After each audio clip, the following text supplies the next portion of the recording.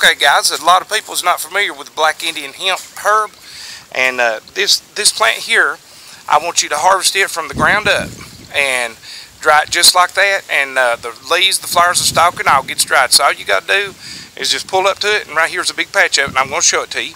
And pull up to it, just start cutting it at the stalk, take it home, dry it, and you can bale it up or put it in a bag or however you want to bring it to me. It's $4 a pound dry. You can make good money on this.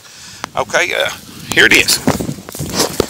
I'll get some good pictures of it. And these little tassels here, they get pretty good size.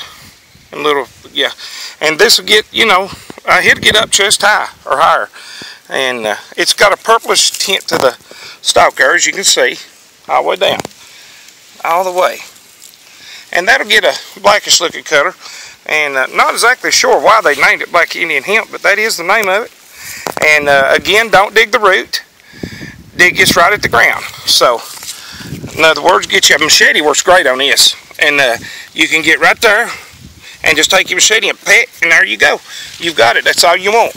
You can harvest the same patches every single year of your life. And I usually buy it every year. And if not a year, then, you put it up to the next year.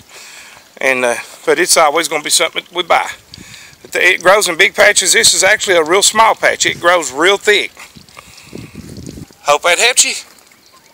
Harvest away.